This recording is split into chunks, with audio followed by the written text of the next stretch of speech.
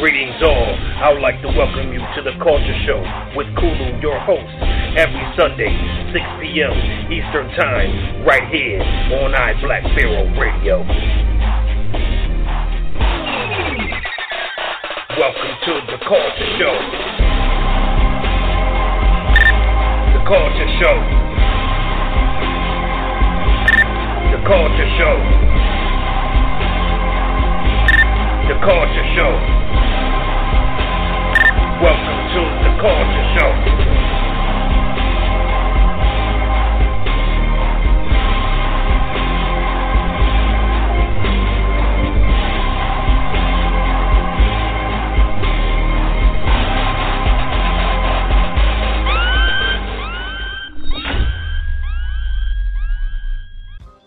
The Kemet expert, Dr. Sally Ann Ashton, is here on the line, and she's going to talk to us about different stance on ancient Egypt than most Egyptologists do. And it's you guys stand by the African origins with a lot of quote unquote Afrocentric, so to speak. Have you gotten any flack for that stance you've taken? Oh yeah, I mean absolutely. I was really quite fortunate when I left Egyptology formally in 2015 to retrain as a psychologist because my research interests had changed and I got really quite tired really of the discipline. I felt that it was kind of stuck in the past and I didn't agree with the way that it was often presented. So yeah, absolutely. I think really when I started to put materials online, which is at the Fitzwilliam Museum, where I was a curator for 12 years. It was at that point where I started getting sort of people emailing me, emailing my institution, sort of even in some cases threatening me because of what I was saying that what I was doing was dangerous, that it was, and I think initially I was actually very shocked because, first of all, you know, I'm not saying that I know everything, you know, no academic can. We all have areas that we specialise in and we're always constantly learning. But to have people completely dismiss the fact that I was working as a professional Egyptologist at the University of Cambridge, that I had a PhD in Egyptology, simply on the basis that they knew that they were correct. And I think, you know, I understand more about that kind of behaviour now as a psychologist. And I obviously understand that there's obviously an agenda here, which is a white extremist, white nationalist agenda. And I also understand that people who troll people on the internet, there's a correlation between that kind of behaviour and personality disorders like psychopathy, tendencies towards sadism and Machiavellianism. So I understand a lot more about the kind of people that do this now that I've retrained in the field. But I think nevertheless, I was quite surprised and remain surprised actually that people feel so strongly about this. I think there are very few other ancient cultures that so many different people want to claim. Right. You know, in ancient Greece, the ancient Greeks, they saw the ancient Egyptians and they described them, obviously, because they knew that these people looked completely different from themselves. Can you talk a little bit about the ancient Greeks' perspectives of the ancient Egyptians of Kemet? Yeah, absolutely. So the ancient Greeks, many ancient Greek scientists and I guess their equivalents to academics today went to Egypt because they recognized it as a much older civilization. They recognized it, although it was very different to theirs, there was a great deal of respect. They didn't try to appropriate it, and that appropriation comes much later. It's really when Egyptology is forming as a discipline that it starts to be appropriated by Europeans. But every time that they sort of depict somebody from Egypt, it's always somebody, and it's almost like a caricature. It's always somebody with very, very dark skin. Sometimes they will have exaggerated features that they felt that people had at that time. And in actual fact, they often, the ancient Greeks often compared the Egyptians with the Ethiopians. They seem to sort of use the two interchangeably. Of course, Ethiopian comes from the Greek meaning burnt face. So that gives you an idea of how they were clearly aware that their complexion was completely different. And I think also the Greeks and the Romans, they saw Egypt almost as this kind of mystery, sort of mythological sort of land. When you see some of the mosaics from the late sort of Greek period and the Hellenistic period and in the Roman period, you'll see all these kind of exotic animals depicted. Animals that I guess some people had described to them, like a hippopotamus, that obviously the artist had never seen, so the proportions aren't quite right, and crocodiles and things like that. So it was a very different culture, and I think for me, as I say, that was my introduction to ancient Egypt. That was how I saw the ancient Egyptians. I saw them as the Greeks and Romans saw them. So it was very surprising for me as I started to kind of retrain within this kind of new field. Because I was still seeing the statues, I was still seeing the culture is very different. I was still seeing the people as a different population to the Greeks and the Romans. And all of a sudden I started to become much more aware that people were somehow trying to depict this ancient African culture in a completely different light, with no evidence at all. Right. Now there seems to be a great connection between ancient Nubia in later Egypt and early Egyptology. They sought to seem to make Nubia the black part of North Africa, and then you have Egypt as the quote unquote white part of North Africa. Can you talk a little bit about Egyptologists' perspective between Nubia and ancient Egypt as well? Well, this is where we start to get into the hypocrisy, isn't it? Because, I mean, we know that the borders were sort of, variable in ancient times, and we know that the people just are quite happy to refer to the ancient people from Kush, from what's now kind of Sudan and the region of kind of Nubia. They're fine with referring to them, so we'll get titles of books, Black Pharaohs. But then at the same time, that's almost removing Egypt from that sort of Africanness. And they then equally, and this is where the hypocrisy comes in, they will say to people who will say, well, ancient Egypt was a black culture too, both in terms of its ethnicity and also the racialized identity of people. And at that point, I've noticed that many institutions and some Egyptologists will say, well, you can't use a modern racialized term. And my point is, well, you've just used it for the people of Sudan, so why can't we use it for the people of ancient Egypt? Right. And that's where the hypocrisy really starts to kind of hit home. And time again, we have people, I wrote on my blog a couple of weeks ago, somebody again trying to justify the use of this term for the people who were further south, but not the people from ancient Kemet. And it's really becoming very tired. And in addition to that, I find it quite offensive that an ostensibly white discipline is telling people from groups that are connected to that ancient culture how they should define themselves. I mean, that's really not acceptable to me. Yeah, not me neither. And this is one of the things that I've taken a stance on. Now, some Egyptologists do believe that ancient Nubia actually predated ancient Egypt. Is that the same? Is that a normal theory that most Egyptologists take? Well, we certainly have sort of evidence. So people tend to look at sort of culture really by sort of the evidence that we have. And one of the key sort of points of evidence that we have are things like sort of pottery, early pottery.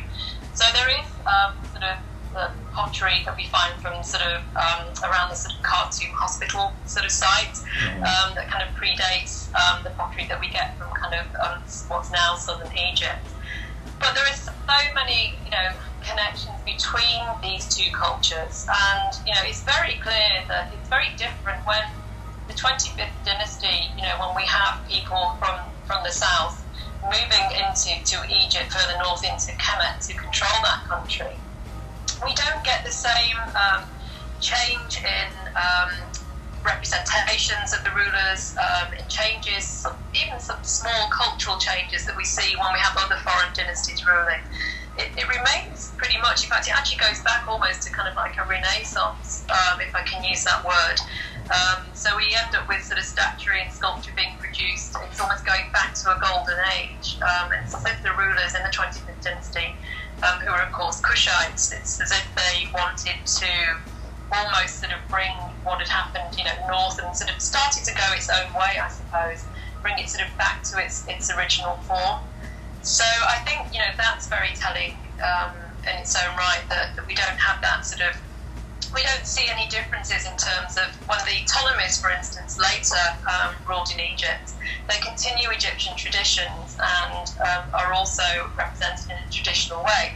But we start to see sculptures that show them as Europeans with their hair sort of depicted, which is not something we normally find on representations of royals. So I think there's a huge difference there that we see. It's almost as if they transition much more easily because their cultures were linked and associated. And of course, as I've said, the borders change throughout the kind of very long history that we have of Egypt. Uh-huh.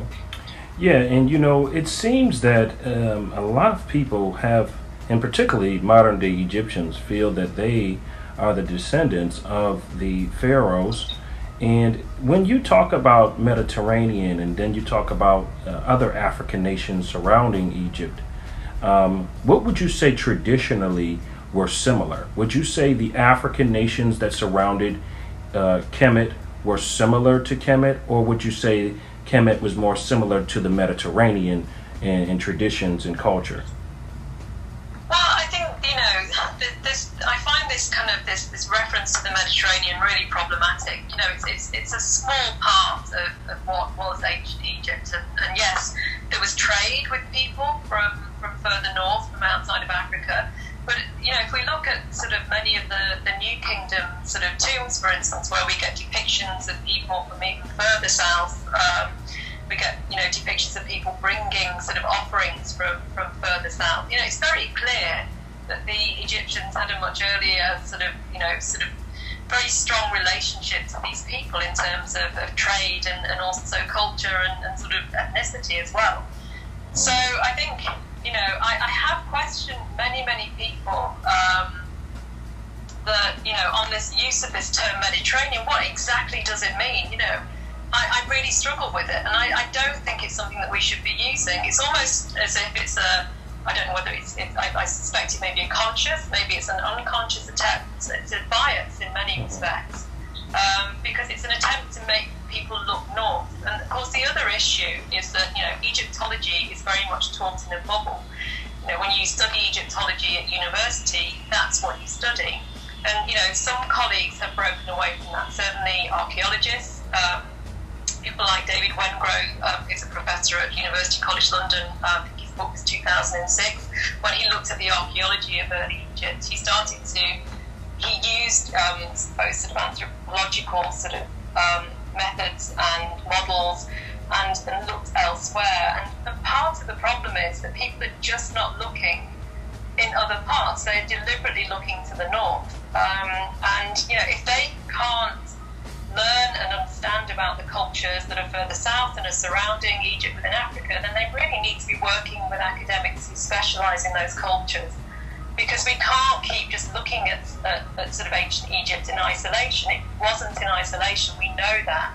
And we can't keep deliberately pushing the kind of vision further north rather than looking at associated cultures in the south and to the east. Right. Now, a lot of people have said that Egypt shares a lot of customs with modern day Ethiopia, obviously Sudan, and even some in Mali and Central Africa as well. Would you agree to that, or can you talk about those kind of similarities between those cultures with ancient Egypt?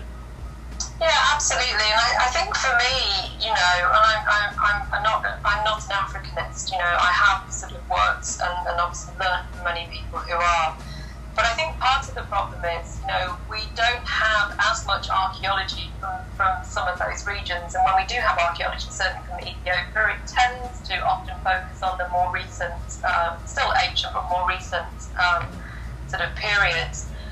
So I think, we can't say that, lack of direct sort of comparisons or lack of evidence of trade in those regions means that it didn't happen. I think we need to be open to the idea and accept that we're still very limited in terms of what we know.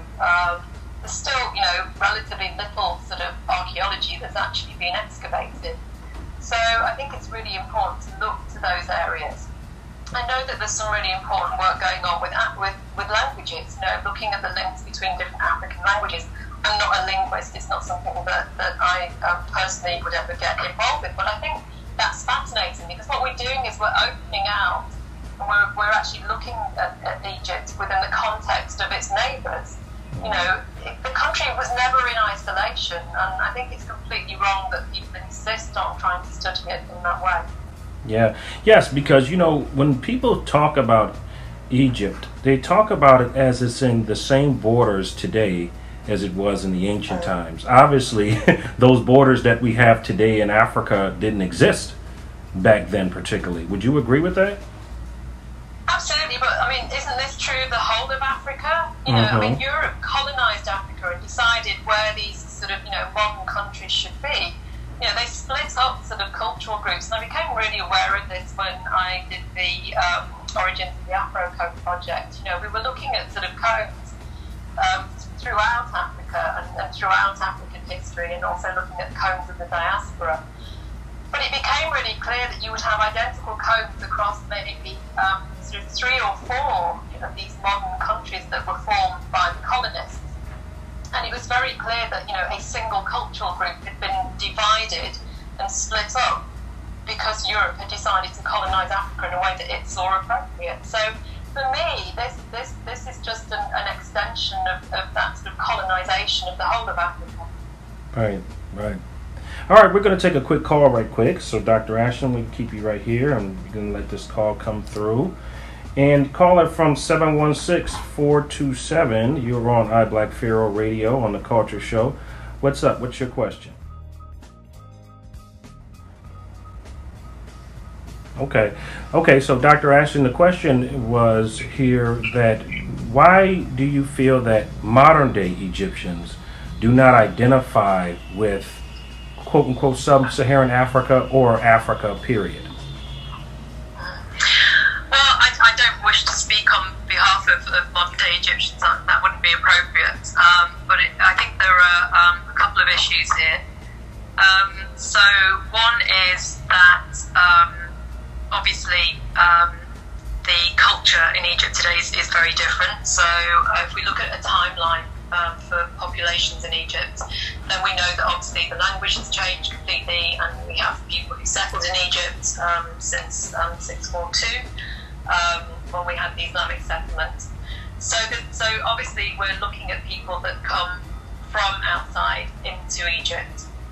I think the second thing really that we need to kind of consider is also national identity. So, there isn't a single national identity, I don't think, and again, I don't wish to speak on behalf of modern-day Egyptians, but there's certainly, there are quite a lot of differences that I've noticed over the years in the north of Egypt and in the south. And about 10 years ago, I spent about a year on a research project, actually, talking to Nubian people and recording them talking about their culture and their history and their connection to the monuments. And I did that in Egypt, and I did it in Sudan as well. And both groups of people, many people who I spoke to felt that they were discriminated against. And of course we know that people were forcibly removed because of the building of the Aswan Dam in Egypt, and of course that impacted on Nubian culture. So I think there is still a sense of racism that's suffered by Nubian people. Again, I don't wish to speak on their behalf, but this is certainly the impression that I've got from any research that I've done in the country. So I hope that possibly answers the question. And you're not the only one who's faced that racism and that hate mail and threats, because I also experienced that myself with my novel. And you do notice that coming from Aswan, where you find the more Egyptians who consider themselves to be the native Egyptians. In your opinion, are the Egyptians of quote unquote the Nubian Egyptians, are they considered to be in Egyptology, from an Egyptologist standpoint, are they considered to be the descendants of these ancient people? I don't think that really people have done a lot of, I don't think Egyptologists have done a lot of work with Nubian people. I mean, obviously there is the fantastic museum at Aswan, the Nubian Museum, which is amazing in that, you know, it's really about sort of retaining and supporting sort of Nubian cultural heritage. And I was lucky enough to spend quite a lot of time with the director there, Dr. McGueed, who is Nubian himself, and I think that's very important. So I think that yes, there are. I think people would probably be more likely to see connections, but I think when again we're talking about labels, aren't we? So we label so those people identify as Nubian people, but that's a relatively modern term. So I think again there's that distinction that's kind of made somehow in Egyptology between living people and the ancient people. And this problem, I know that when I switched to do some anthropology-based work, all of a sudden I asked people if I was getting things right or wrong. You know, as Egyptologists, as archaeologists, we can't do it because the ancient people are no longer here. Right. We can't say, are we interpreting this correctly, or actually we're imposed with our view. And of course we will impose our view when we don't interpret something, because we have to make sense of the world. So I think, you know, even acknowledging that would actually start for me in the discipline, even acknowledging that we project onto cultures that we're studying and look at it through our own lens, and that lens through our experiences. So even acknowledging that, for me, would be a starting point.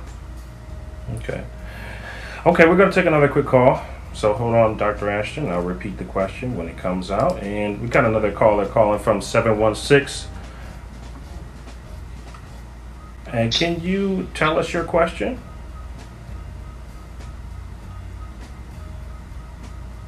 Okay, that caller didn't want to say anything. Okay, so Dr. Ashton, so would you, as an Egyptologist, consider ancient Egypt a part of Black history?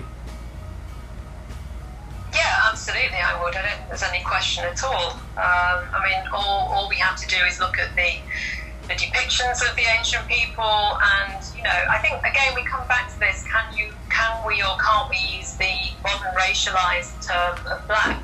And absolutely, it's okay for people to use that if that's what they're seeing. Absolutely, I don't think we can, like I say, dictate to people how they rationalize or how they interact with an ancient culture. That's not appropriate. So for me, absolutely, I've always seen it as part of Black history. I've always seen it as part of Africa, and I think for me, it doesn't actually make sense if we try and remove it from Africa. It doesn't make sense historically. It doesn't make sense culturally to me if we try and take it out of Africa. I just want to go back though to one thing, we're talking about contemporary Egyptian people, and one thing I realised over the past few years is that, you know, a lot of the people who contact people like you and I and complain about sort of, you know, how we're presenting and interpreting the past, they claim to be Egyptian people, but in fact they're not. They're actually white extremists, white nationalists pretending to be from Egypt. And this comes into their narrative, so they then accuse you of being racist in terms of we're interpreting the Mexican culture. And I think we need to be very careful here about sort of humanising, you know, contemporary Egyptian people, because actually what's really happening is that some of these extremists, white extremists who have nothing to do with Egypt or Africa, are actually trying to adopt these kind of personas online to pretend that they're somehow speaking up culture and trying to say that something else is part of that sort of that nationalist narrative. Right. And you're right. Because the Egyptians that I've spoken with have been very much agreeable, and a lot of them have said things like there were a lot of invasions that happened in the later years after the Pharaonic period, probably more so after the 31st dynasty and the 32nd dynasty, where the Greeks came in. So there were a lot of Egyptian mixing and mingling. What would you say is your favorite dynasty of Kemet? I like the 25th dynasty because I'm really interested in the women. I'm interested in their role as the god's wives of the moon. A lot of my work was done on the later dynasties, the Ptolemaic period, of course. That's what I covered for my PhD.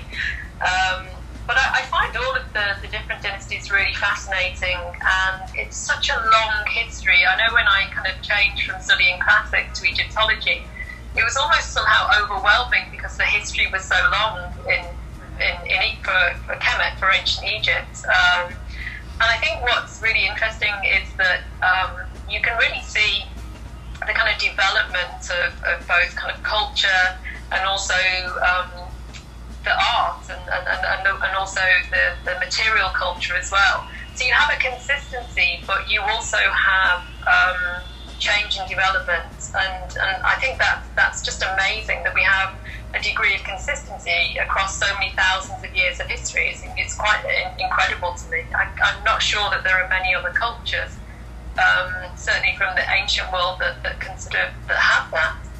Mm-hmm. So now we see a lot of similarities in the United States with the obelisk in Washington, the seal of Horus on the back of the dollar bill. I mean, it's so many different similarities that came from ancient Kemet. Can you talk a little bit about how on the influence Kemet had on the entire world after the Pharaonic period? Well, I think it's just, it's extraordinary, and I think, I know you've been to Egypt, and I think if you stand, in the sort of hallway, of the hypostyle hall at Karnak Temple, and you're just completely overawed, or you stand at the pyramids, you're completely overawed at the scale and just how old these monuments are. I mean, it's quite extraordinary. And I'm not surprised, that people, and again, I don't like this idea that, ancient Egypt was discovered. The people that were living there were pretty much aware of the culture and the history before the Europeans arrived. So again, it's that kind of colonial standpoint. But, how can people fail to be impressed by the achievements of the ancient people? It's quite extraordinary, and I'd recommend, if anybody, you should go to Egypt, and see some of these things, because it's really hard to get a perspective until you're actually standing there next to or in these ancient monuments. And again, I think we forget things like the mud brick structures. So some of the Middle Kingdom pyramids, for instance, that are made out of mud brick. Also, again, if you go to Sudan, and look at the Tufas, these massive sort of very old, thousands of years old sort of structures made out of mud brick, and they're just remarkable. And I think it's I understand why people wanted to appropriate this culture, because it's just so extraordinary and so very powerful as well. Uh-huh. Yes, and let's shift gears for a second, and let's talk about, in my novel, I, Black Pharaoh, Rise to Power, a lot of the story was centered around Queen Hatshepsut. And let's talk about the queens of ancient Egypt and the power that they have. It seems that in my own thorough research of ancient Africa as a whole, it seems that Africa has produced more queen rulers than any other region on the earth. So let's talk about Egypt. What was their view of ancient Egypt? How was their view of women?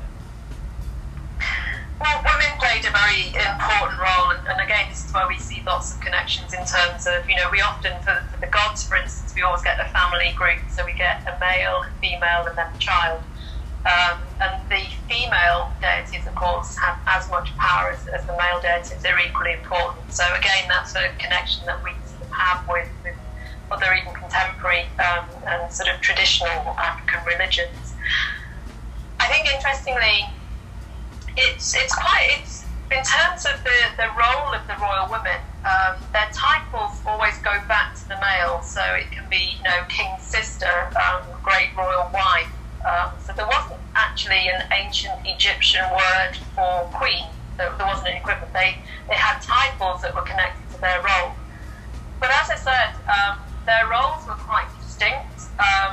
And I think that's important to remember. They were roles that females occupied and were equally important to the male roles. Particularly when we get, as I mentioned earlier, we have the god's wife, Amun. And we see that very clearly in terms of the passing on of the title within the 25th dynasty females, and at Medinet Habu on the west bank of the temple there, we have a small chapel where we can see this sort of process of passing on from the living, from the deceased god's wife to the new god's wife. So that came with quite lots of power and wealth and authority. Would you say the Egyptian role for women was more enhanced compared to European queens? Yeah, absolutely, I would. And I think the fact that, we have some strong European females. So Alexander the Great's mother was a force to be reckoned with, but I think that was more about her personality rather than her actual role. So we see very sort of strong and distinct roles, I think is what I'm getting at, for the women in Egypt. And I think it's interesting that even, regular women, they could own their own sort of property and businesses. They could divorce their husbands if they chose to do so. And again, the role of priestess, was very, very important in lots of different parts of the ancient religion. So there are lots of parallels in that respect to what we see elsewhere in other African cultures from lots of different periods. And I think what's interesting when we look at the depictions of the royal women, Kushite royal women, that we get on those kind of later temples in the northern part of what's now Sudan, they take on an even more dominant role. So we actually see them appearing on the front of the temple in kind of smiting scenes with their husbands. So their husband is on one side and they're on the other, and that's something different. That's quite distinct. That's something that we don't see in ancient Egypt.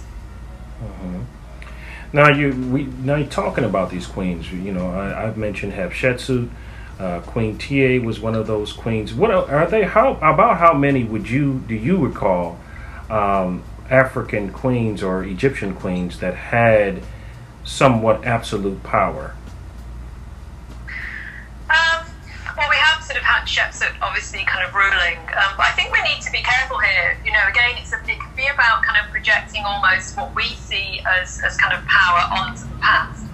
So, these women had very important, not only kind of roles as royalty, but also religious roles, and many of them were actually seen to be divine. They were divine in terms of their status and their role, but they were also divine individuals as well. And we certainly see that starting to increase from the New Kingdom onwards in terms of royal females and their importance. So I think rather than kind of looking at sort of almost kind of power of an individual in the way that we would kind of see it today, again, looking at sort of how the deities of ancient Egypt functioned, it's almost kind of like this kind of equality of kind of needing to have the male and the female sort of together, and that being a strong foundation and a strong pairing almost. So I think we need to slightly shift how we kind of view power and how we view importance in that kind of sense. And Dr. Ashton, our last question here today is going to be on the ancient Egyptian seamen, seafaring and traveling on the seas of the Nile. And there's been a lot of talk coming into Egypt, and more from the Africanists, I would say, about this possibility of Egyptians possibly making contact with some in South America. Now, I've never saw any proof of this, but there is some similarities in architectures found in South America that's very identical to ancient Egypt. Have you heard any of this? And then let's talk a little bit about ancient Egyptian and their bowmanship, or not bowmanship, but shipmanship, so to speak, traveling through the seas.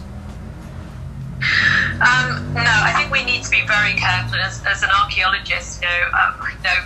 Many different cultures can produce sort of shapes, forms that can be similar.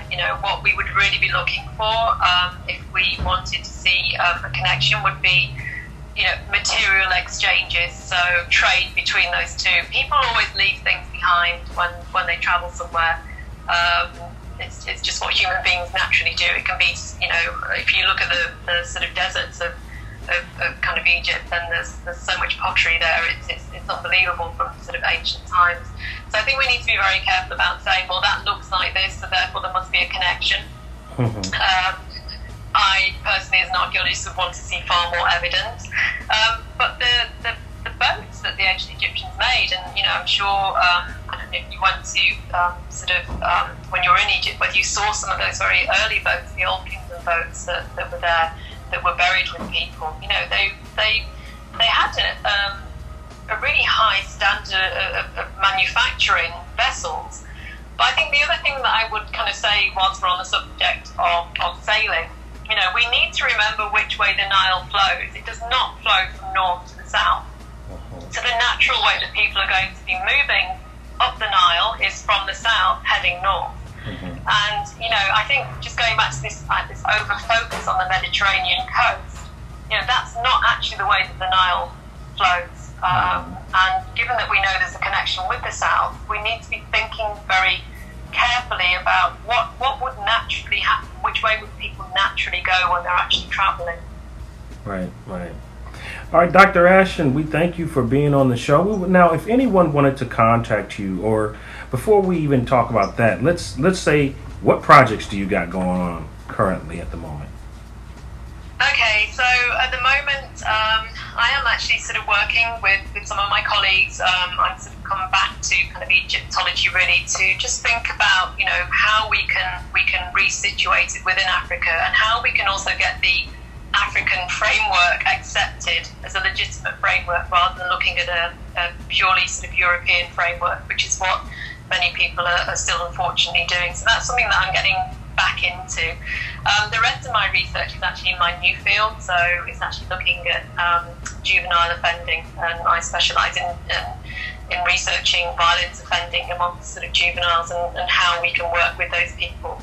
One thing I have done over the years, though, is actually using, positive Black history, using African history to work with people to help them to rethink their identity. People who have ended up in the criminal justice system, who may have been given only part of a history of sort of black history. So I've used Egyptology for years now. In those environments, to actually support people in terms of just rethinking about how they can view themselves and their position within world history. So I think it's really important that we do start to shift towards accepting. Most of us who work in that field know, you and I both see it as an African culture, but also in just sharing that and giving people evidence to also do the same, because I think it's more than just an ancient history.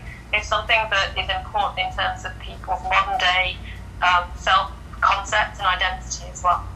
Right, and that's very good that you said that, because that is the mission of Black Pharaoh. Our mission is to restore the African origins of ancient Egypt and to bring pride to those of the African diaspora, because Africa has completely been separated from Kemet, or ancient Egypt. And as you talk about that identity, being able for Africans, worldwide to be able to connect to Kemet, possibly that knowledge possibly can make people think a little bit differently before they make that choice that'll put them into the juvenile justice system, as you said. So I absolutely love that you said that. That's amazing.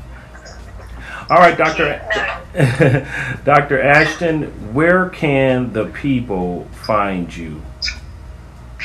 So they can contact me via my Kemet expert blog, and they can just sort of leave a comment. All the comments come through to me to be checked before they're put online, because there are lots of racist comments which I have no time for on the blog, so they just get deleted. So if people want to contact me, they can do via the blog. If they just say private message, and then I'll respond back to them if they want to send me their email address. Okay.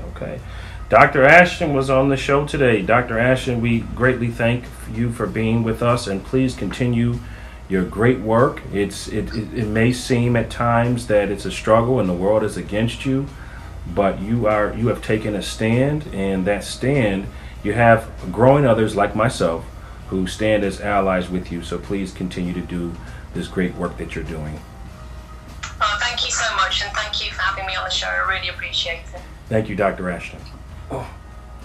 That was Dr. Sally Ashton we had on the show today, in a very good interview. I know we had some technical difficulties with connecting her. She's all the way